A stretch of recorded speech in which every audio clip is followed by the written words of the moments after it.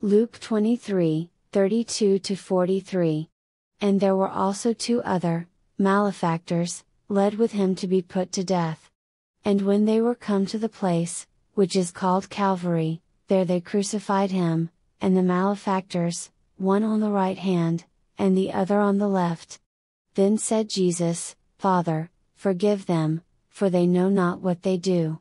And they parted his raiment, and cast lots. And the people stood beholding. And the rulers also with them derided him, saying, He saved others, let him save himself, if he be Christ, the chosen of God.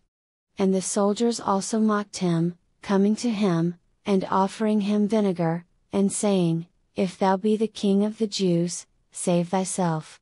And a superscription also was written over him in letters of Greek, and Latin, and Hebrew, This is the King of the Jews.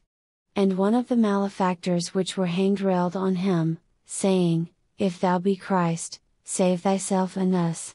But the other answering rebuked him, saying, Dost not thou fear God, seeing thou art in the same condemnation?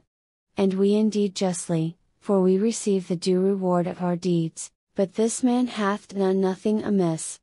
And he said unto Jesus, Lord, remember me when thou comest into thy kingdom. And Jesus said unto him, Verily I say unto thee, Today shalt thou be with me in paradise.